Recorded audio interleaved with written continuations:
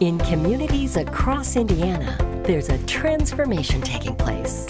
Students are learning by doing, tackling real-world problems with seasoned faculty mentors, preparing for meaningful careers in industry as entrepreneurs, leaders, and makers.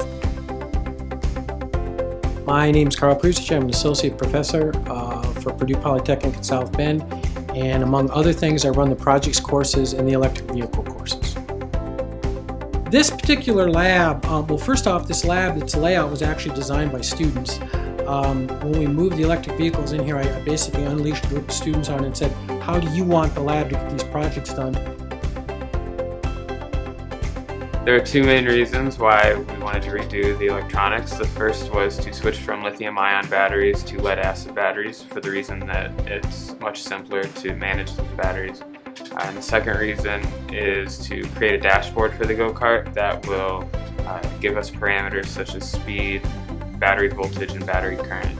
Everything we do in here is project-oriented. I don't know what the answer is. Unlike many scripted labs we do in the other classes, we literally just identify problems and then the students use their own creativity trying to solve the problems.